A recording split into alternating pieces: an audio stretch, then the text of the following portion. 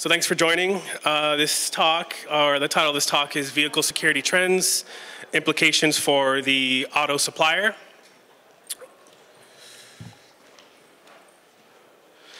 Start with a brief intro of myself. My name is Guzman. I'm based out in Los Angeles. I head up an automotive and IoT testing team for a company called Aon.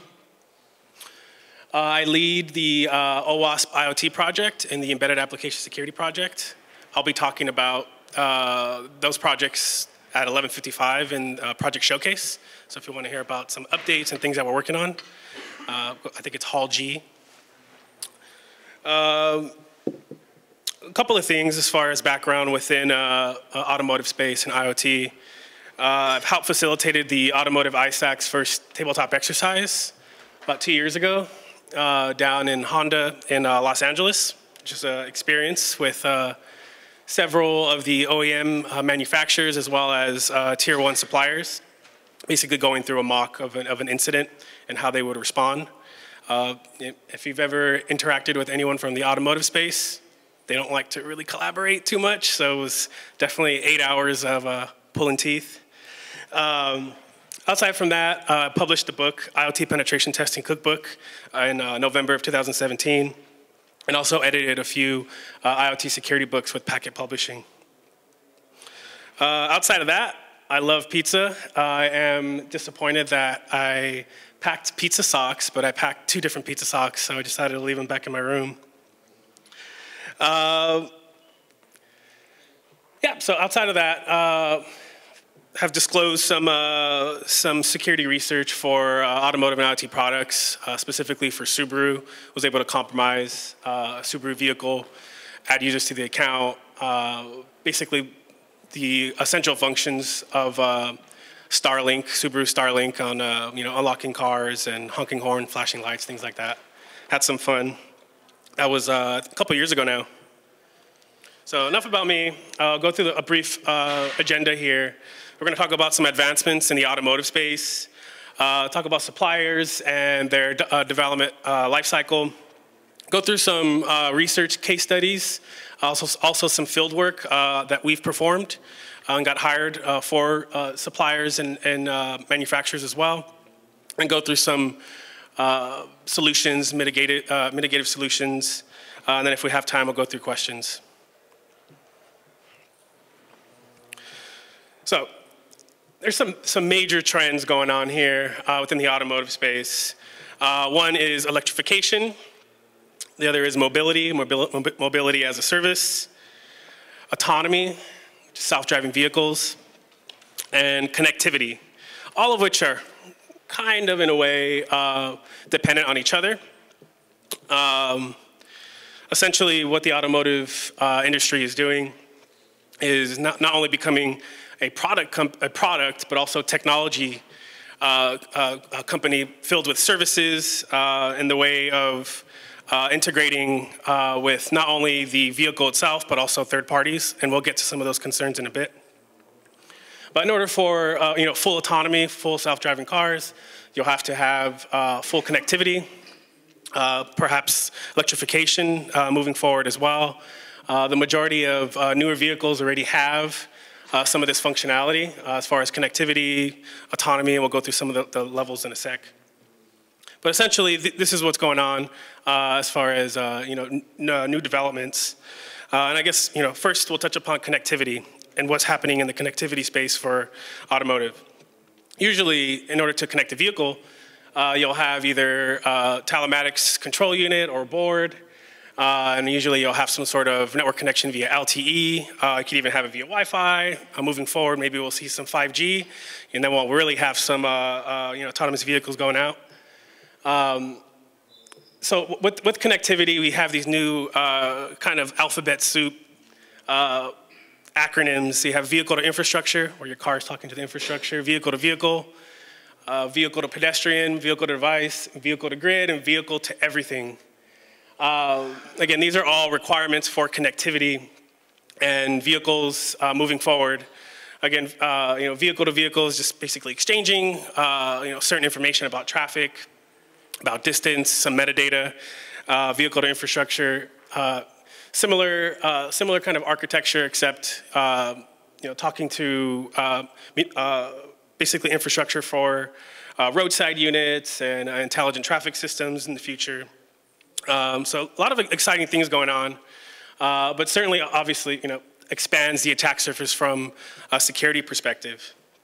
With all these acronyms and connectivity requirements, you also have new companies and suppliers who are developing software outside of the traditional OEM manufacturers. So some of these demands, in order for connectivity to actually work, you need the vehicle to be cloud connected 24/7, ability to perform secure over-the-air updates, not only for the vehicle itself, but also components. And we're seeing this with safety critical components with Tesla, which is a little scary. We now have basically DevOps in vehicles now. It's kind of cool, but kind of scary. Also, similarly with IVI applications, so the head unit applications, now, I guess being pushed down from the manufacturers, they'll want updates to be on the fly. So updates to your head unit applications are also coming down in the future, if not already. I believe some manufacturers already have that in place. And with connectivity, you have more data that's being shared not only with the manufacturers, suppliers, and the infrastructure in cities, but also third-party services in order to, whatever may be for licensing, which is basically selling that data. Another word that's been kind of coined in the industry. They don't like to say, we're selling your data. They like to say we're licensing your data. And of course, not only with being connected all the time, 24/7, not only with secure updates, but also they want reliable connections. They want resiliency, some redundancy, and obviously security, meaning going through secure channels, whether that's end-to-end encryption or using other means, hopefully not through proprietary protocols, which are being debunked now. So with connectivity, we talked about autonomy. ADAS is also an acronym used, but essentially there's 5 levels of autonomy. We're currently around level 2 here, which is the driver assist, the pro-pilot assist, the lane departure assistance. There are vehicles that are said to be level 3. I think one of the newer Audi R8s. But there's some gray areas here with level 3, meaning if the vehicle is driving and there's a driver behind the wheel or a vehicle operator, they're supposed to be ready to intervene at any time. But chances are, if your car's already self-driving, you're not going to be engaged. It's going to be very difficult, at least to be ready, especially if the vehicle isn't planning for certain situations.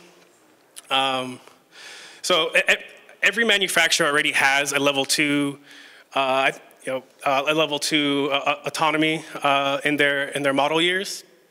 The Fords, the GMs, the Subarus, the Toyotas.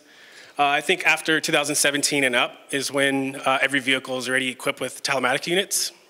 So installed, whether you are a subscriber or not. So you got to think about that.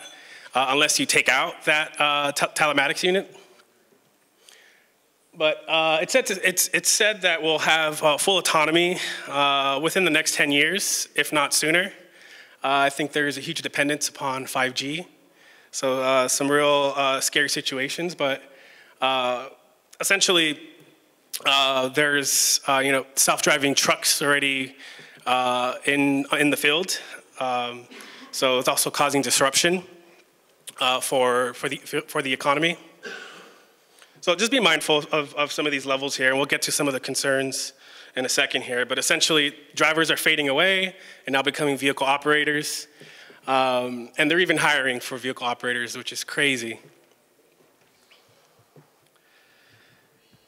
So quick graph here from Edmund showing the active safety features, basically when the vehicle is taking control of something that will cause safety concerns.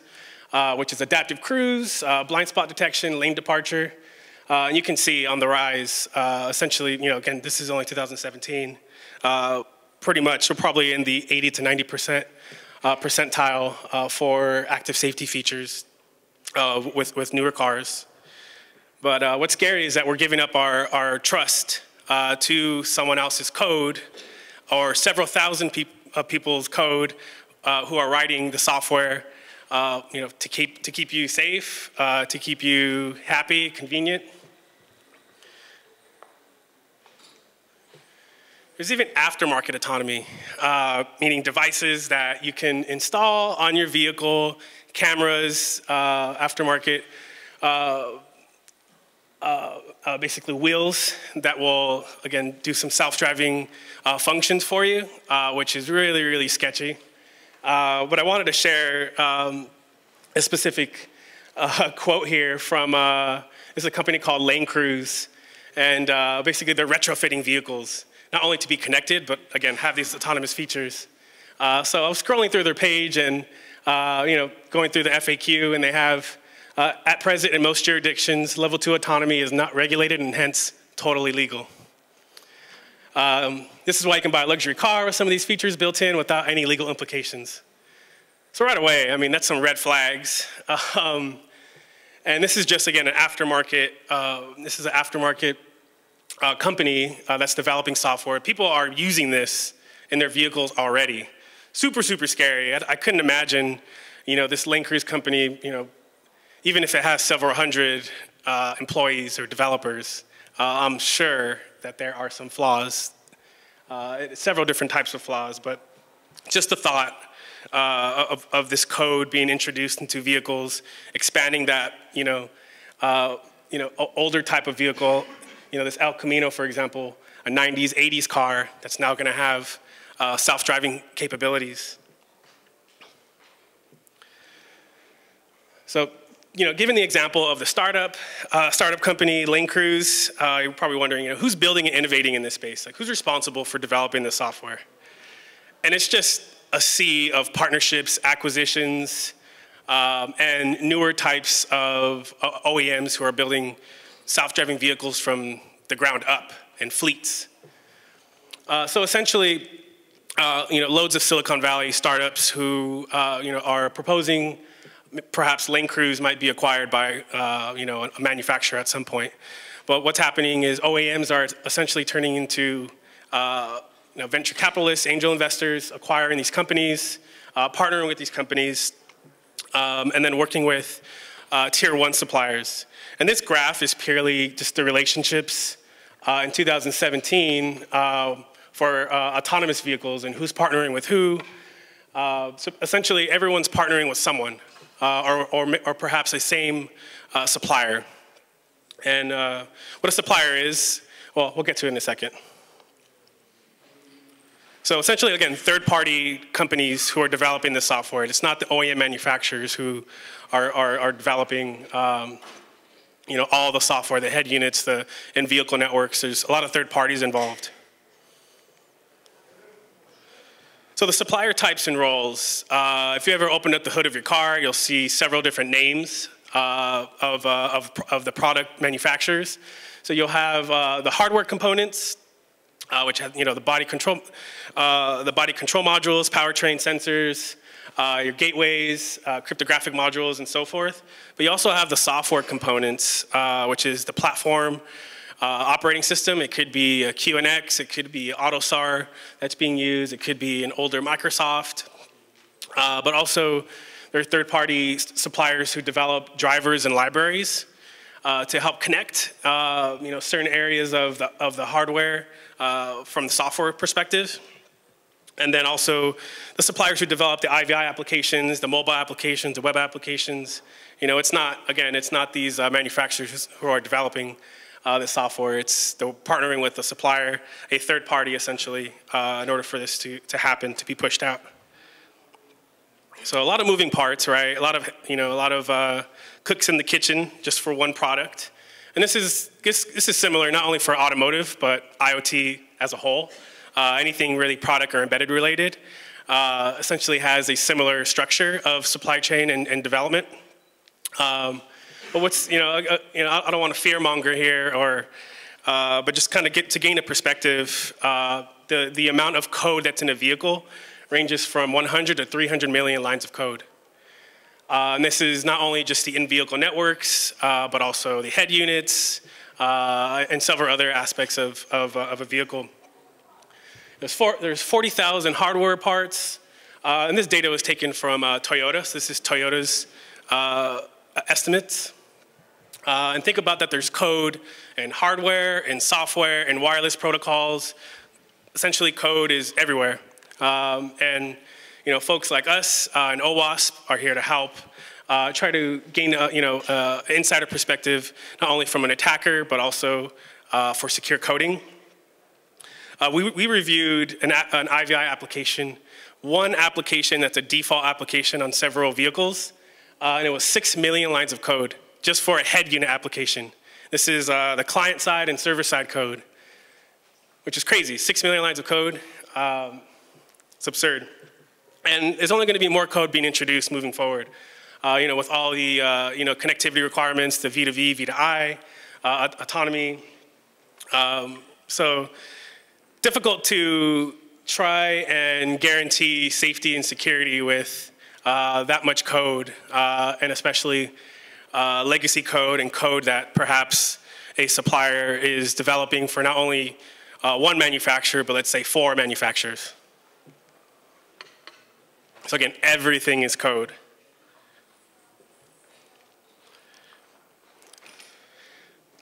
So this is just an observation here based upon some of the assessments that we've done. So we've not only done penetration testing assessments, but also maturity reviews for suppliers. And this could be even a supplier coming to us, and they're partnering with a third-party company, let's say in India, and they want us to review if their SDLC if they're saying that they're testing, they're doing source code analysis, dynamic, and so forth. They call us in to verify, kind of do align with like OpenSAM, for example, a software assurance maturity model. So we've been engaged with multiple suppliers who are publicly traded companies who have over 300 developers and 0 to 3 cybersecurity professionals, which is amazing to me. And some of the requirements, the job posting requirements, they'll want 5 to 7 years in security. They want some engineering experience. Basically, they're asking for the world here, but yet they have no one internally to even interpret, let's say, their source code analysis output, reports and so forth. So if you look through a number of different suppliers' career pages, they're pretty entertaining. But again, shocking that, I guess not super shocking, but that the lack of security within a safety critical area or critical infrastructure now, moving forward with vehicles, isn't getting much love. But hopefully that'll change moving forward. I know several manufacturers now have internal red teams, which wasn't a thing before. I think in the last 3 years, I think the majority of manufacturers do, aside from some Japanese manufacturers. Won't call them out, but to run through the software development supply chain here, essentially you'll start with the OEM who defines the specifications for what they need, what they want, whatever it may be for either a telematics control unit, a head unit, a body control module. But essentially, you'll start with the hardware requirements. You'll have your board support package that could be working with a driver company like Broadcom or whoever else, Bosch, whoever it could be. You have your downstream suppliers, your software suppliers, essentially people who are developing the code. Your cloud providers, whether it's AWS, whether it's Azure, whether it's their own in-house cloud. And then you have integrators who work with these suppliers in order to kind of ease that, that transition to a production environment.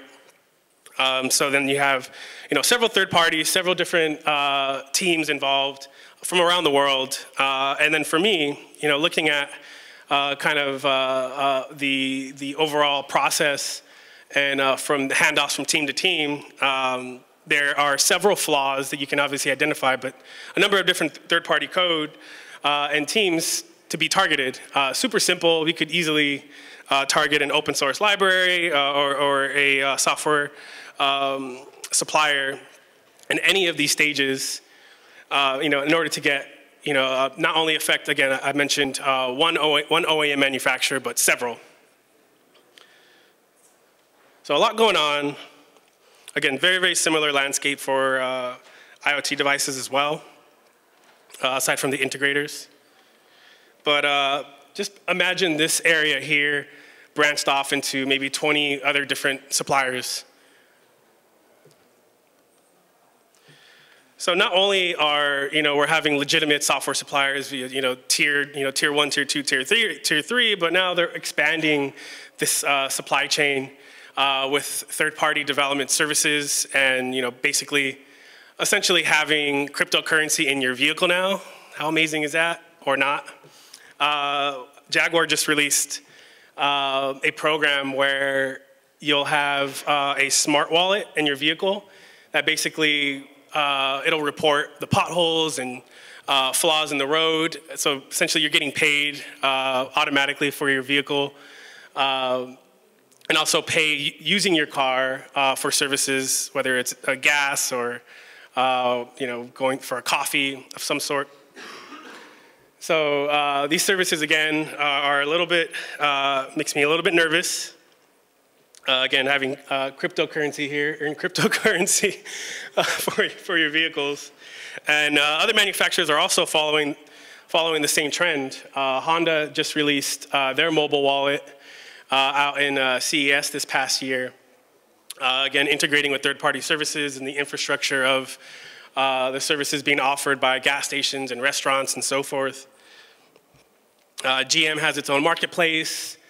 You can order, again, Starbucks, get some donuts. My personal favorite is Applebee's. There's no Applebee's here, but one of my favorites. So this app marketplace, think of it like an Android Play Store, where essentially previously legacy apps, where you didn't have much to choose from. It was just whatever is default and maybe a few others that you can install. But now you have the opportunity to pull down the apps from a marketplace and do some reverse engineering, disassembling, and so forth. With the apps in the marketplace, or you can just develop your own third-party app using their developers program. They supply you with an SDK, they supply you with emulators, they supply you with everything you essentially need to get off the ground. So you have folks like you and I who can develop software for your cars. And some of the level of access that these SDKs have are access to the internal vehicle networks. So you can scrape CAN bus, you can scrape maybe a media network, whatever you want, essentially. So really scary from that perspective. Again, opening up that traditional kind of closed off, no network environment, no apps, that probably never get updated on your head unit, to a more dynamic landscape and more open with third-party developers, and they'll have minimal vetting for developing software and becoming a partner or a supplier. But anyone who is motivated or has an end goal for compromising a vehicle can easily do it via their third-party developer portals. Other services like Amazon's Key in Car with Fords and Lincoln basically unlock your car for Amazon delivery drivers. So again, not only are you trusting strangers to enter your vehicle, but we also talked about the adaptive safety features for your car, the lane departures and so forth.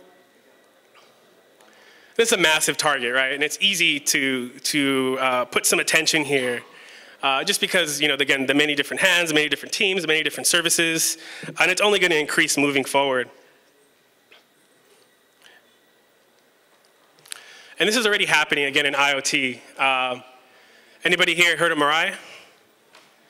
So it affected the US, but also other countries around the world, but it took down the internet for a period of time a couple years back. And essentially what happened was attackers targeted a certain original design manufacturer, ODM, which is another word for supplier.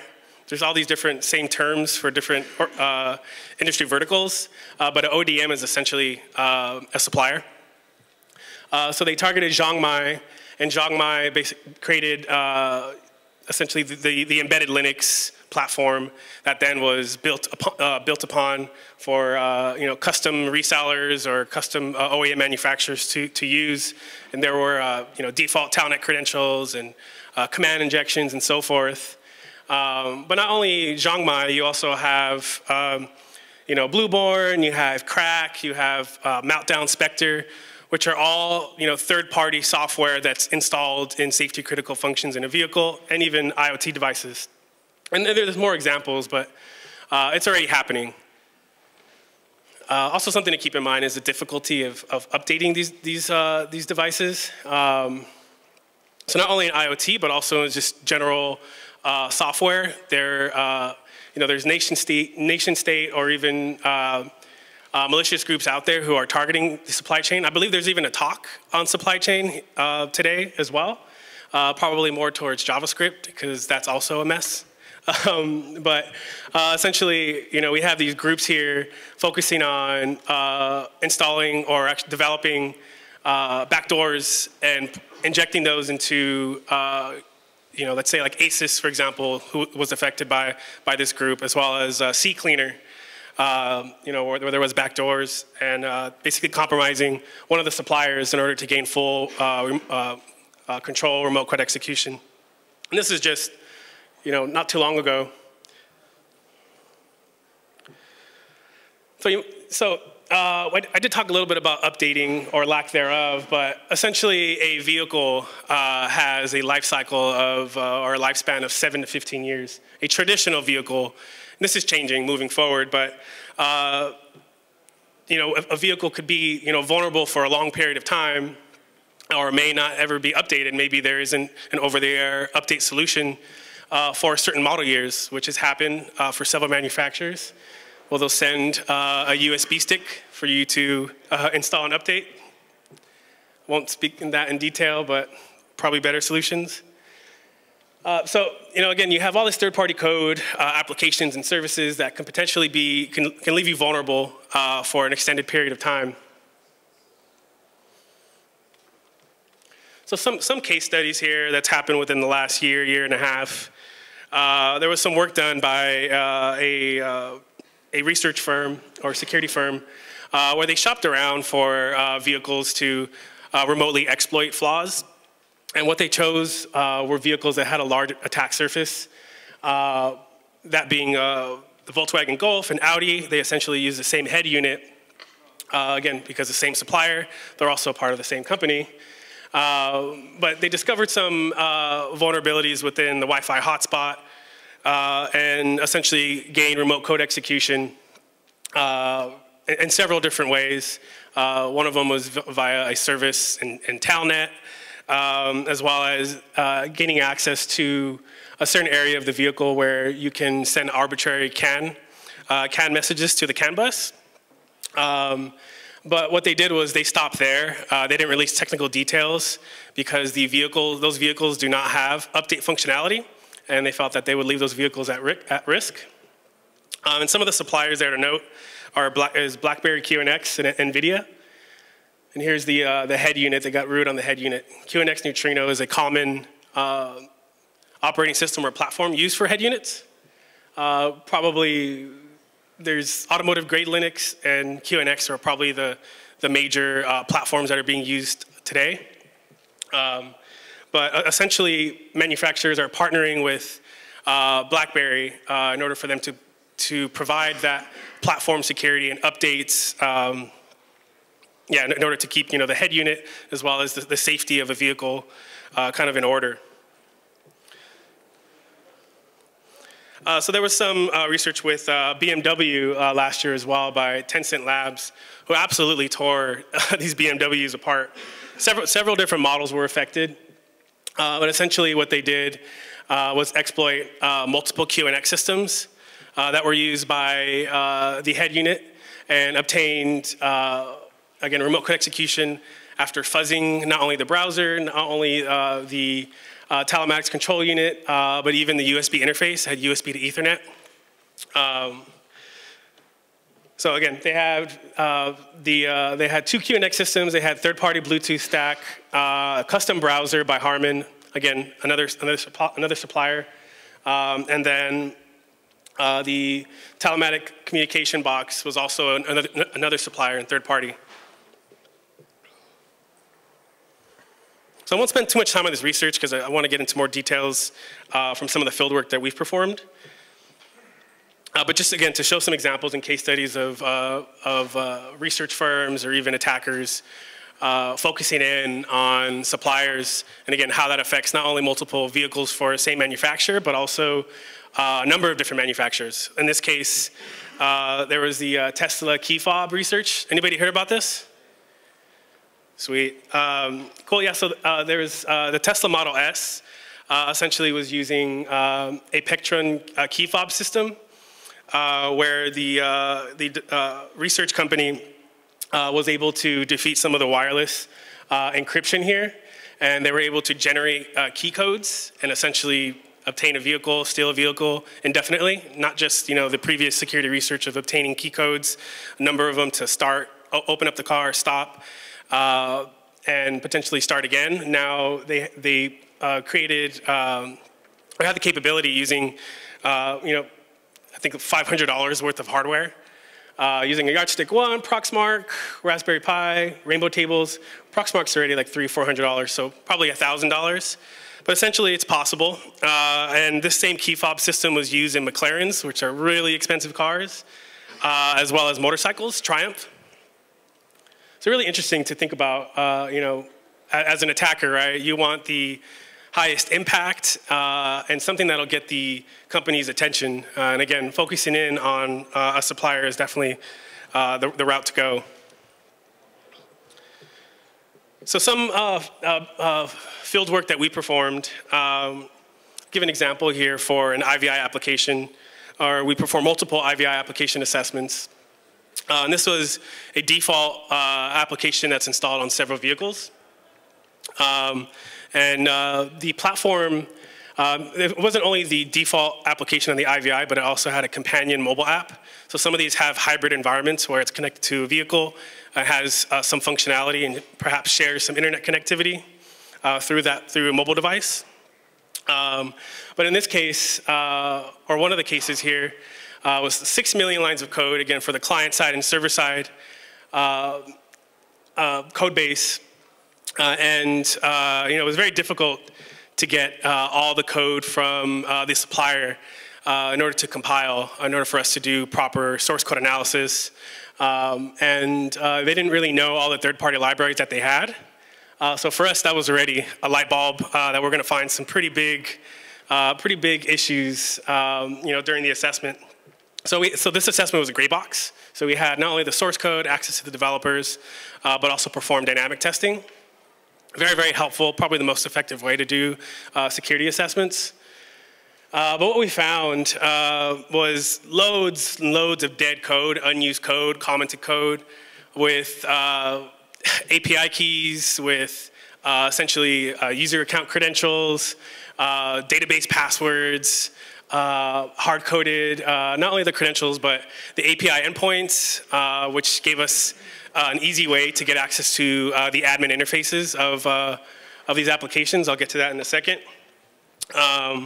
And again, in this case, what they were doing is licensing data scraped from the CAN bus. And I'm not sure if they had these agreements with the OEMs. I think they just have the access, and they're like, hey, yeah, we're going to do what we want because we have access. So these IVI applications are not only talking to the OEM's cloud infrastructure.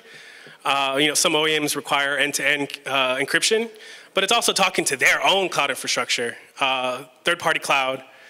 And you can imagine this is only one application in this case. And again, that data being shared in multiple layers, multiple services, multiple companies. But with identifying some of the hard-coded application servers on server-side infrastructure, these application servers did not even have authentication. We were able to get remote code execution on these servers. We were able to upload our own application servers. Some of the pages that we found were status pages that have the ability to dump memory from the application servers. So essentially the basics of security, security principles and cleanliness were not there. What they heavily depended on was the OEM to go and do their own security assessment for their application. But essentially, it's like a unit test where it's a bunch of checkboxes, and if the features are what they agreed upon, then that's like the bare minimum. If they require TLS, that's all they're going to put is TLS. They're not going to ensure that they're doing output encoding, and they're not going to do some input validation. It's a really, really interesting case. But once the application was running, it was even logging the API keys, the user basic coordinates, the data from the CAN bus that it was scraping. Essentially everything it could, it was logged to the console. In this case, we're using a head unit that was Android-based, so Logcat. Super, super simple to acquire that data. And if you've ever, I don't know if has anyone done forensics on an automotive telematics unit or a head unit? Loads of data. I better speed up here. Loads of data there. Here's an example. This is what they were doing. Again, logging the API key, secret, request paths, all to the console, doing basically dynamic arbitrary code formation here in Java using actually C and C++. Encrypting, logging, again, the VIN and all the kind of safety critical functions as well, and even logging usernames and passwords. So really, really basic things that there was just, wasn't on top of their heads. Longitude, latitude. Here's that application server with the threads here. You can click on any of these, dump the memory, see what's going on with what vehicle around the world, because this supplier not only developed software for the US, but also Canada, China, South America. Again, this had no authentication. And here's the application server that had default credentials, of course, and a legacy Apache Access server where we were able to get code execution. So, very little effort, unfortunately. And what we did was we used standard methodologies and tool sets. There wasn't anything crazy that we did out of the ordinary. We leveraged the application security verification standard, the mobile one as well, the OWASP top 10s, not only for the web, but mobile and IoT. We did source code analysis using commercial and free tools, listed a few tools that we used. Mobile Security Framework, which is a great tool if anyone's used it before. But what was really the key was manually reviewing the code and working with the dev teams. All the dead and commented out code is not going to be flagged too much by tools. It's going to be informational at best. So in those comments, we also found GitHub credentials. Crazy stuff. So we also do product assessments for fleet management companies. There's tier 1 suppliers that essentially develop products that plug into commercial trucks and passenger vehicles as well via OBD2. In this case, it wasn't as simple. It didn't have much of an attack surface. It was using a bare metal. There wasn't an embedded Linux or real-time operating system. But we got lucky, and by sniffing hardware communication via serial, we were able to obtain firmware over the air credentials and pull over 7,000 vehicle details about maintenance, about the drivers, about essentially critical details for this commercial company, tier 1 supplier. But again, this is also retrofitting cars that aren't made to be connected. And again, you're exposing all that data now by pulling that data, and then not only for managing fleets and monitoring driver riskiness in this case, but licensing as well. For case number 2 here, for a fleet management supplier, in this case, it was an IoT gateway. And we did multiple of these, where it had Wi-Fi, Bluetooth, LTE, has cameras, and basically drivers connect to the hotspot, and the sensors around the vehicle connect to the hotspot. And we were able to obtain code execution by having a live serial connection, but essentially what we did was expose or exploit open source components. It was using Fastboot, which is an Android-based bootloader, and it had debug functionality to stack trace. We were able to get code execution by essentially using ARM assembly to then give us shell access by putting in our SSH credentials. Okay, let me close it out. Just some example code here that we used. Essentially, the bin sh here is what we used to get code execution. Mounted the file systems, able to input our user, and then get root at the end of the day. Another finding, we were able to bypass secure boot by using a malicious NTP server, pushing down to an expiry date that wouldn't be recognized. We found that this is a problem with all embedded devices, essentially finding a trusted source of time. Interesting problem. Let me run through these really quick. I know we're out of time. Again, the suppliers are reliant upon OEMs to perform security initiatives and testing. There's a lack of security culture, personnel, and folks who understand security within supplier companies. So especially when you have these startups and newer types of products that are being developed by Silicon Valley companies. And essentially writing software that had not been exposed to the internet previously. Again, we talk about these client-side credentials and secrets that would not normally be internet-facing and now is. And lack of transparency through the supply chain. Essentially, black box binaries are given to OEM manufacturers and that are being compiled into their head units or whatever the product may be. Their suppliers essentially have their own suppliers. So this kind of trickles down. Think about kind of the JavaScript supply chain issues. So we'll wrap up with some technical guidance here, or at least some mitigation measures. There are several different best practices to bolster up security programs for automotive companies. There's a new standard being released in 2020. It's an ISO standard that's going to work with OEMs and Tier 1 suppliers, which is promising. Essentially, it's going to show their due diligence for security, which right now, it's a mess. There isn't a standard for cybersecurity in the automotive space. So everyone's using their own frameworks, which you can imagine is like developing your own crypto. Okay, guys. Just need to wrap up. If you have any questions, feel free to find me. I'll be in the project showcase. And thank you for your time. Appreciate it.